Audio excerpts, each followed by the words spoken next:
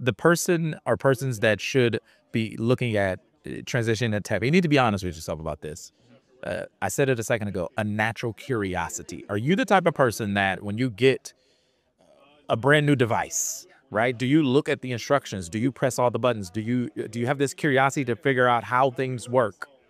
Because if you don't have that, then I don't think you're gonna be able to push past the blocks, push past the determination that you need when it comes to tech. And this doesn't matter if you're coding with tech or if you're being a tech manager or project manager with tech. You have to be curious because you're not going to have all the answers. Some you have to go find out yourself.